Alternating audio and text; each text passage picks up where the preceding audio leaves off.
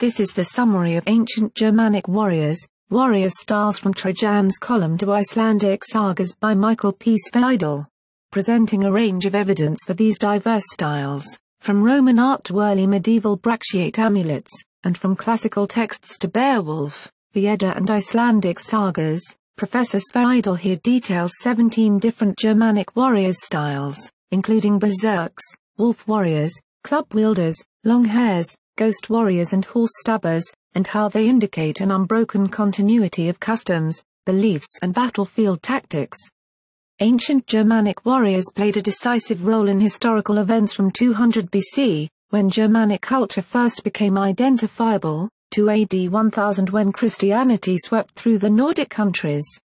Arising from beliefs and states of mind, a variety of warrior styles manifested themselves in differences of dress, weaponry and fighting technique.